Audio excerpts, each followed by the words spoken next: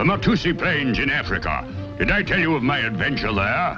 Several times, Commander. I had gone deep into the jungle for a motion picture of an eclipse. On the Matusi Plains, the moon would completely black out the sun for an extended period of time.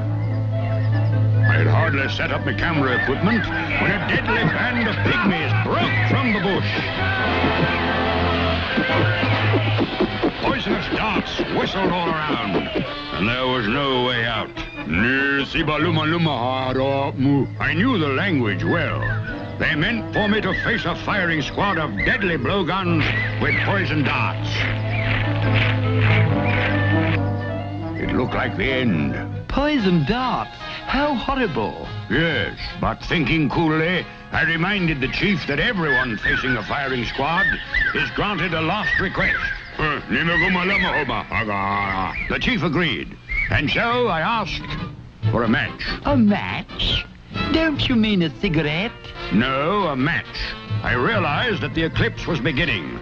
As the moon shut off the light from the sun, I quickly struck my match, and holding it high above the pygmies to light my way, dashed into the jungle and hurried to freedom. What a striking story.